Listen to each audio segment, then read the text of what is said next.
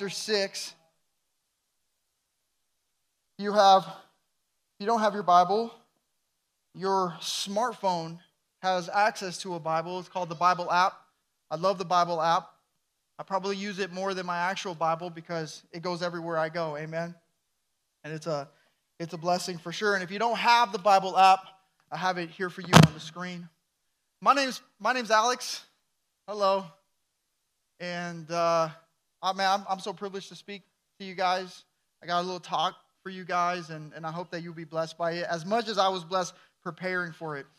So some context of Judges chapter 6. The Israelites turned away from God in that pattern that we see throughout the Old Testament. Every time the Israelites went to other gods and other cultures and they strayed away from God, God would basically let them, hey, you don't want me? That's cool. Go ahead. And so they would open themselves up to attack and invasion, and that's exactly what happened with the Midianites and the Amalekites. And so we see here that they've been invading them. The enemy won't let them produce crops. They won't let their economy flourish.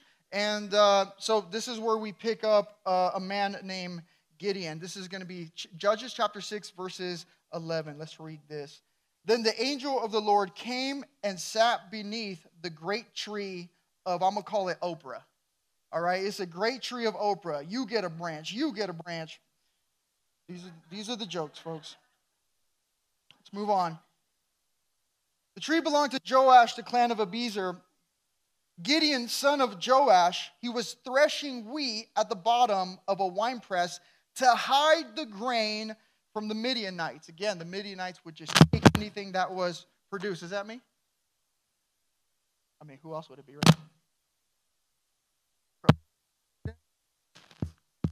Check 1, 2. All right, cool. Is that better? Okay, let's try that. Where are we at? Okay, it says, there it is, verse 6:11. Here it is. So they're hiding the grain from the Midianites because the Midianites would take whatever is produced. Verse 12, the angel of the Lord appeared to him and said, "Mighty hero, the Lord is with you." He says, "Mighty hero, the Lord is with you." Verse 13, "Sir," Gideon replied, "if the Lord is with us, why has all this happened to us? And where are all the miracles our ancestors told us about? Didn't they say the Lord brought us up out of Egypt, but now the Lord had abandoned us and handed us over to the Midianites?" Then the Lord turned to him and said, "Go with the strength," someone say strength, "strength that you have, and rescue Israel from the Midianites. I am sending you." But Lord, Gideon replied, "How can I rescue Israel? My clan is the weakest," someone say weakest, "in the whole tribe of Manasseh, and I am the least in my entire family." The Lord said to him, "I will be with you, and you will destroy the Midianites as if you were fighting against one man." Let's pray. Father, we thank you, Lord, that you are a God who engages with us, Lord. You are not merely an idea, a concept, God, that is separate, Lord. But you are close, Lord. You are here with us, and you want to speak to us this morning. That's why we're here, Lord, because we want to hear from you, Lord. I pray, God, that this morning you would do exactly that in such a clear manner. And I pray, Lord, that you would use these words for that, God. I pray that we would engage to take something that you have for us this morning, that we would never be the same. In Jesus' name, amen. So I started taking up, should I try this again? Just for the illustration. All right. I started taking up, can y'all hear me? All right, cool. I started taking up weightlifting like a couple years ago. And so I was part of a program, and the program would tell me, okay, you got to lift, a certain amount to like 8, And I'd start, okay, cool, all right. And I found out when I first started, like around 6, I just, shakes. You just start, And I couldn't do it anymore. And it would start hurting. It would start cramping. It starts getting, real unstable. And they call that failure. Right? You're supposed to train to 10, but you failed at 8. And so what happens is I would stop at 8. I would stop as soon as it felt uncomfortable. As soon as I started struggling, I would stop. And I noticed that I was not progressing. I would hit the same weight for the same time, and I wasn't progressing. And what happened was I started talking to some people. And they started telling me that what happens is you're not doing progressive overload. All right, cool. You're not doing progressive overload. And so as a result of that, you're not growing. Amen? You're not getting stronger. You're stopping before you can start growing. And so I started looking this up. There was a study on repetition max that they found that the average person who trains alone actually has no idea how many reps that they can do. They have no idea what their max weight is because, like myself, as soon as it starts feeling uncomfortable, as soon as they start getting tired, as soon as it starts hurting, they stop, right? And they know what their max is because as soon as they put that person, like myself, in a gym with a trainer, guess what happens? Magically, they do more. Somehow, right? Somehow, and they have a number, 30 to 60% more reps they can accomplish than if they were on their own. And I wanted to use this scientific study as proof that you can maximize your ability for growth with the power of encouragement. The power of encouragement. The title of my talk today is One More. Would you turn to the person behind you and say, you got one more? You got one more. Come on, you got to say it like a trainer. You got one more. Come on, Rocky.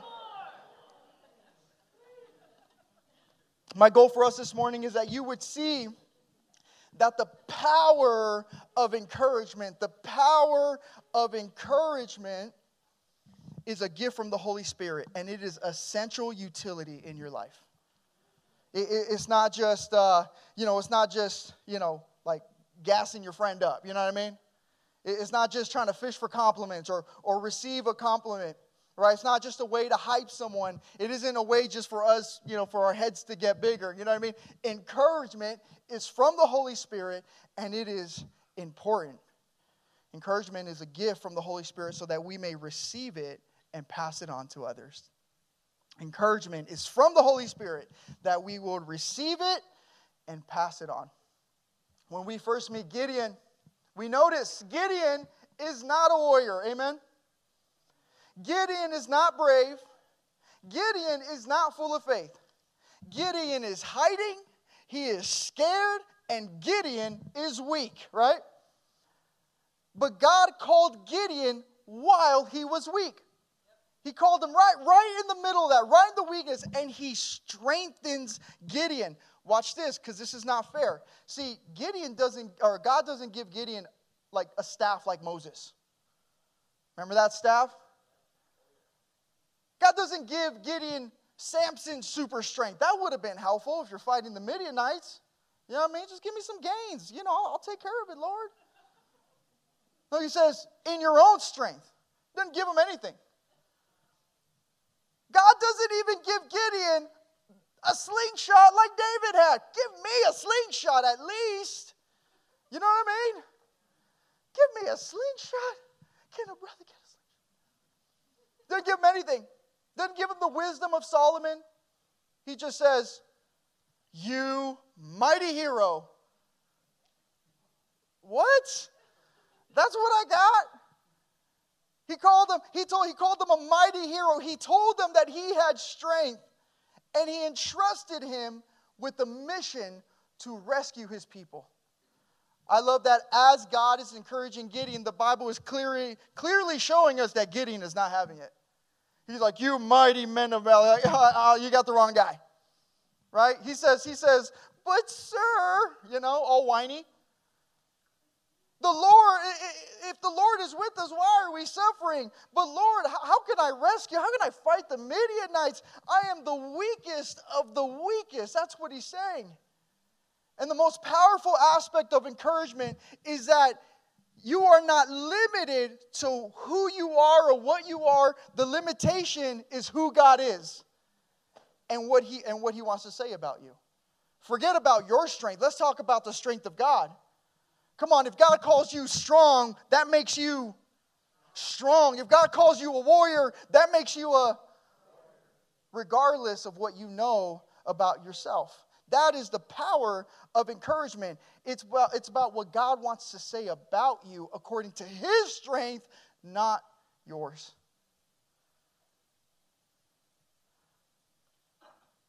It's what He wants to say about you, because you can be like Gideon this morning. You can be like, God, I feel like I'm not going to financially make it, and God calls you financially free. You can feel like you're a horrible parent, but God says you're doing better than you think you're doing. And your children are going to reach higher heights that you could have never imagined. You can feel like your marriage is broken, but God says your union will prosper and your love will stand the test of time. But I don't see that. Hey, neither did Gideon, right? He didn't see it in his own weakness, but God was speaking into Gideon what was already planted inside of him. Remember, God didn't give him anything. He just called something out of him. It was in him the whole time, and encouragement calls out what God already put inside of you, even if we didn't know it was there. Encouragement will call or invoke something out of you that you didn't know was there. I was studying about, and I've never studied this guy before. There's somebody in the Bible named John Mark. John Mark. And John Mark, poor guy. I'm glad the Bible is done writing, because I would hate to be included in the document and the canon of the Bible. God forbid they would say something about me. But this poor man, John Mark, he was known, theologians known John Mark as the guy, when Jesus was getting arrested, he fled and left his clothes. He said, I run faster naked. He got so afraid, he fled without his clothes. That's what he is known for. That's the rep of this guy. And to make matters worse, he went on with Barnabas and Paul in their mission in the book of Acts, and he abandoned ship, guys. He said, this is crazy. And I get it. If you read the book of Acts, these men were beaten, dragged out of the city, put in jail. They were starved. They were beat up. And John Mark was like, yeah, no thank you. He ran away with his clothes on this time, but he ran away. Poor guy, made a lot of mistakes, known as a coward among their people. Right? This is who John Mark is. But Barnabas saw John Mark differently. Barnabas spoke into John Mark different. Now Barnabas, he had the spiritual gift of encouragement. You know how I know? His name means son of encouragement. That's pretty convenient. And Barnabas saw into John Mark what nobody can see. Watch what happens. Let's go with me to Acts chapter 15, verses 36. Acts chapter 15, verses 36. So Paul, they're at this point, they're going to go back to the churches. And Paul, little backstory between him and Barnabas. So Paul, when we were first introduced in the Bible calls him Saul. The reason they call him Saul, because that is his name in the Hebrew, and Paul is his name in the Greek. If you hear my mom call me Alejandro, that's my government name, all right? But y'all know me as Alex, correct? Kind of the same thing, all right? So they're saying that when Saul, when he first came on the scene, he was a persecutor of the church. He would murder Christians. He would jail Christians because he believed that what they were preaching was heresy. And so on the road to Damascus to up the persecution, Jesus stopped him, knocked him off his horse, blinded him, spoke to him, and saved him. Okay, so now he's been turned into the faith of Jesus. So the next step is for him to go into ministry. Here's the problem. Everybody is afraid of him. right? It's like, it really is at this level. It's like Hitler trying to go into a synagogue.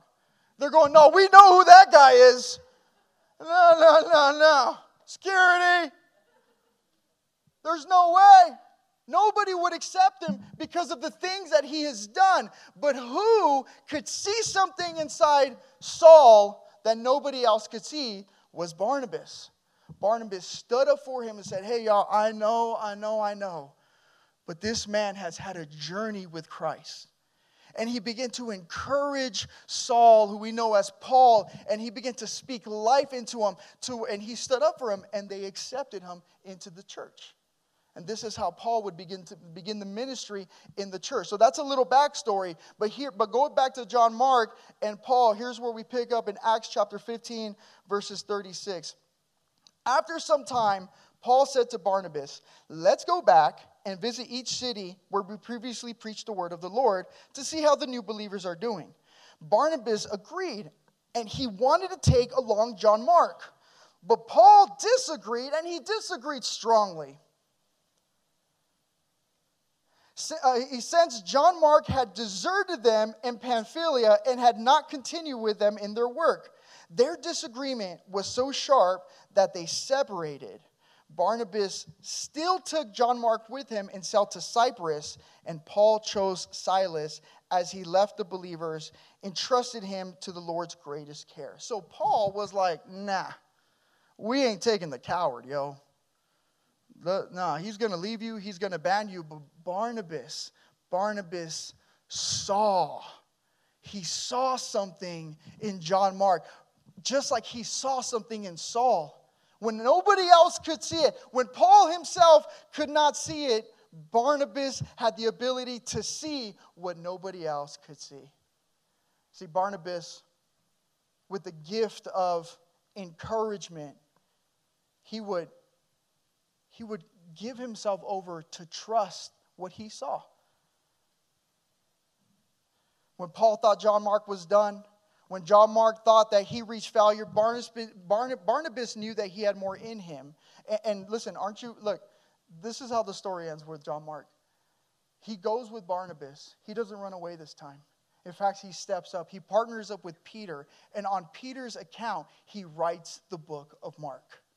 Aren't you happy that Barnabas believed in John Mark when nobody else did? In fact, I love this. It's just poetic. Paul, in his last letter to Timothy, splash zone. In his last letter, splash zone again, to Timothy, he says, hey, make sure, Timothy, that you take John Mark with you because he is super important to the ministry. Isn't that amazing? Isn't that amazing that you have something inside of you that nobody may see, but a little bit of the power of encouragement can bring out something absolutely incredible? This is how encouragement works. This is how the power of encouragement works. It's if you see something, you have to say something. If you see it, you have to say it. The gift of the Holy Spirit empowers us to see in others what they may not see in themselves. And when we take the opportunity to say it to them, then we call out, we invoke, we pull out in them what the Holy Spirit had placed them before they were born. And it allows the world to experience what God had placed in each and every one of you. Because we don't always see the best in us. How many of y'all agree with that? I need you guys to tell me what I can't see. I think many of us just go around beating ourselves all day long. We always talk about our failures to ourselves. We're always reminding ourselves of our think and our shortcomings. But the power of encouragement intends for the people around you to speak life into what you think is death. And this is huge because this removes all excuses, guys. Gone are the days of excuses for ministry. Because don't we do this? I can't preach, right? I can't teach. I'm not a pastor. I can't sing on the worship team. I don't play instruments. I'm not going to knock on strangers' doors, amen. I'm not going to stand in the corner with the megaphone. That's not me. And I'm like, look, I'm not going to argue with you. All right? But if you see something in your brother or sister, you better say something. Because that is the gift of encouragement, and that changes history. Amen. Because if you see it, then you got to say, your coworker who's just holding on by a thread. Your church community of brothers and sisters who are just burned out and disconnected from the family that God is trying to establish in here. Your siblings who are making the same mistakes that your parents made. And especially in your very own children, you gotta say it to them. You know, with parenting, there are times where you have to instruct them about the negative. But when you do that, I heard a pastor say, make sure, for every negative thing, make sure you got 20 encouragements to follow that up. Because they need to know that there is power inside of them. Because they will not see it for themselves. If you see it, it's because God showed it to you. Well, I'm just really observant. No. God showed it to you. He showed you something that nobody else can see. I think about just opportunities like the poor soul who's pumping $6 gas in his truck, you know. So, yeah, amen. And sometimes you just get a word, you know. Hey, bro, I just want to say, man, God has gifted you to raise a family for the kingdom, and He wants to let you know that you're not alone in that. He's with you. It's something so small like that can be so big for someone, amen? And we see it all the time. I see it all the time. I get these like promptings, you know, but isn't it our shame and our embarrassment and just things that just kind of get in us that we say, oh, I'm not going to say that's embarrassing, you know? But that is our job, church. That we have to, if we see it, we have to say it. If you have the opportunity, you have the responsibility. Say it, amen? Say it. Proverbs chapter 18 says, life and death are in the power of the tongue. Life and death are in the power of the tongue. That's powerful. You can give life and you can give death based off what you say. How is that possible? I love that God gives us this picture in Ezekiel chapter 37. I want you guys to open there. If you have your Bibles, open up to Ezekiel chapter 37. And when you're there, I want you to stand because I want to turn this place into an atmosphere of worship where we can receive something that the Spirit wants to give us today. Something practical. So when you get there, I want you to stand on your feet. I want the worship team come up. Ezekiel chapter 37. It'll also be on the screen.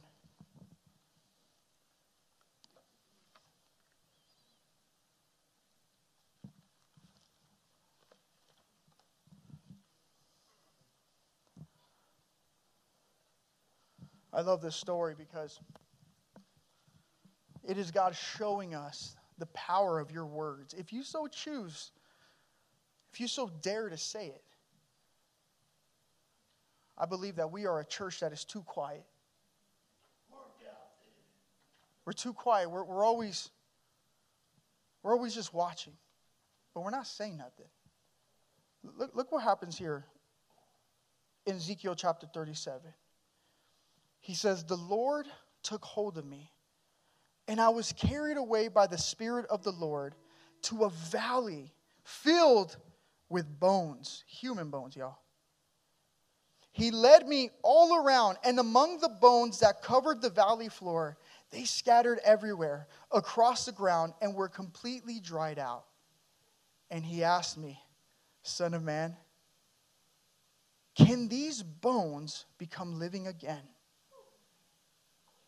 He said, and I love this. This is something that I would say. Oh, sovereign Lord, you know that, right? Like, what do I know? Only you know the answer to that. And then he said to me, speak. Someone say speak.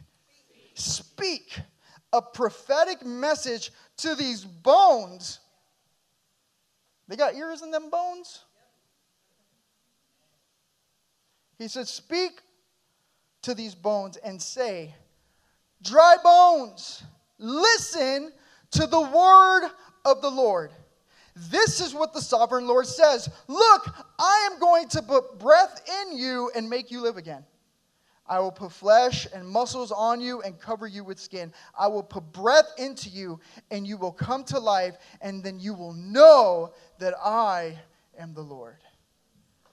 God asked him, he says, you think these bones can live again? Do Do you believe in what I can do? Do you believe in my power?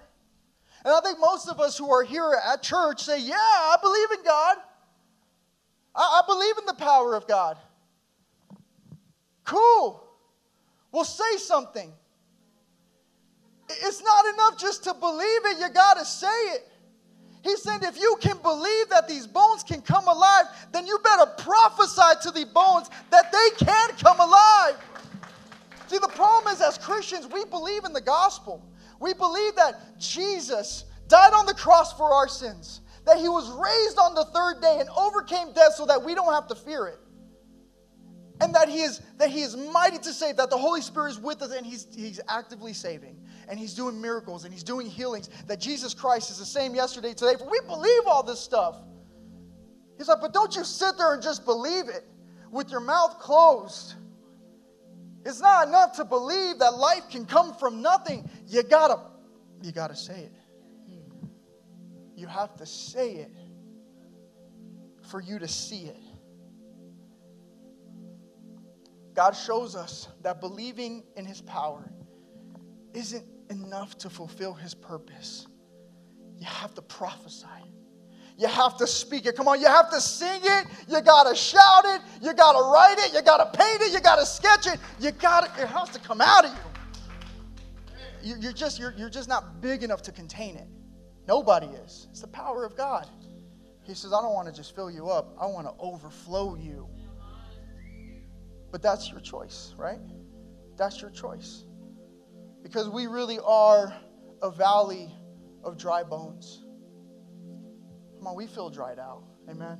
I feel that. Like when I read that, I'm like, ooh, I'm one of them bones. That one over there.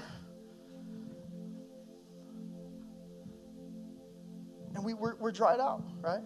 We're buried in the burden of treacherous life. Life is hard, guys. How many of y'all know that? Life is hard. The old preacher said, either you're coming out of a storm, you're in a storm, or you're going into a storm, but there's always storms. You know why? Because life is suffering. Every religion in the world agrees with that. It is suffering. And he said, life is good right now. Wait till tomorrow. Or maybe the next. I don't know. But the small moments in life where you're not absolutely suffering, enjoy those. Because that is providence and grace from God. Because life is suffering. This is the fall of man. And we've all been just, man, we're all just carrying weight around. Amen. Everyone is carrying one of these. And we are called to lift it. Pressure to please. Financial burdens. Come on, struggling relationships. This one's a heavy one. Raising children in a lost world. I'm not even going to try to live family curses. And we are being convinced by the enemy and ourselves of our self-limitations. We're just reaching failure every day. I just can't do it, God. I can't do it anymore. But God has spoken. He says, maybe by yourself you will reach failure. But if you get it in the gym, if you get in life with somebody else who's right there to tell you, oh, no, you're not done yet. You think you're done, but you're not done yet. You got so much more. You got 60% more in you than you thought you did. Come on, you got to lift that up. You got to keep raising. I don't care how hard it is. Come on, give me one more. You got one more day in you. You got one more battle in you. Come on, you got more strength in you than you think. Yeah. You got more courage inside of you than you have fear. You have more patience than you thought you had. You have more love than what you think you can feel. Come on, more Spirit is coming. Help is on the way. Keep going. Don't you quit on me. You are not going to reach failure until He says you are. And God, we just sang about it. He doesn't fail. He does not fail. That is something God will not do. He cannot fail. So friend, you have a powerful job. You have to see life from bones. How do you see that? Barnabas, how did you see that in Saul? Barnabas, how did you see that in John Mark? He said, the Holy Spirit showed me. And when you see it, come on, church, what do you got to do? With every head bowed and every eye closed.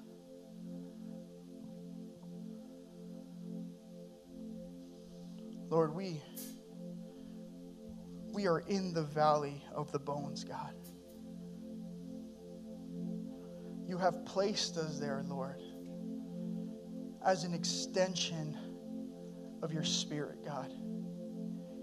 It is quite literally the office of the Holy Spirit to encourage. You are called the encourager. You are called the comforter. But God, you have extended that gift to us.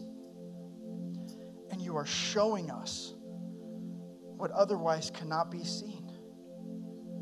When we see death, when others see death, we see life. When others see failure, we see perseverance. When others see fear, we see courage. Completely illogical, unfounded truth. But it is the source of which life comes from, Lord. See, this isn't optimism, because optimism only deals with the elements that are available. We don't deal in optimism. We deal in the source of life. When there was no universe, God blew into a universe. When there was nothing, God made something. We are dealing with, we are empowered by the source of life. And He is showing you what lives in a valley of what everybody thought is dead. So if there's anyone here this morning that you feel dried up, you feel that you have reached what is your momentary failure. I just can't lift anymore. But you want to receive the encouragement from that was given to Gideon. A little spoiler, Gideon would go on to defeat the army of thousands with only 300 because God told him he could. And I don't know what armies you're facing. I don't know what battles you're facing. I don't know what disease you're facing. I don't know what you're facing, but I'm going to tell you what, it isn't stronger. It isn't more than what God can do. You will not reach failure with God. And if that's you this morning, would you raise your hand and say, I need the encouragement of God. I just need some encouragement. I need to get in a room with God. I need to get in a room with the Holy Spirit so that He can speak to me. When I want to quit, He's going to say, you're not going to quit. You got more inside of you. I put more inside of you. Bring that out. I love that when Jesus went to the funeral of Lazarus, everybody was there to mourn the death of Lazarus. Jesus was there to call Lazarus out of the grave. And that's what encouragement does. Encouragement calls out what everyone thought was dead, and He brings it to life and says, oh, we're not done. You are not done. God has not given up on you. Father, you see these hands, Lord. You see, God, that they're asking for something outside of themselves because they have reached their limitation. But encouragement doesn't speak on our limitation. It speaks to your power, Lord. And Father, I pray that they would be filled with another one, Lord. One more, Lord. One more day, one more battle, and one more victory, Lord. If there's anyone here this morning that you take the job, the office of an encourager, that you say, man, I have been quiet for way too long. And when I see it, I need to say it. I need to just open up my mouth and just tell people what God believes about them, what God says about them.